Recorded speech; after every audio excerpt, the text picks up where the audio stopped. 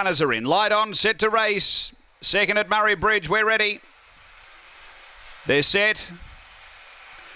And racing. And speed coming early from Empress 11's going to drive, going quickly, Pinky Devil. They were followed in behind them by Destini Fresco, getting past it, Kepka, then Festival Dancer, and back at the tail end is Finlay Storm, but up to the turn, Empress 11. It ran wide, but it had the lead. Pinky Devil railed up, then came Kepka. It's clear though, Empress 11, and pulling away late, Empress 11 went on for a nice win.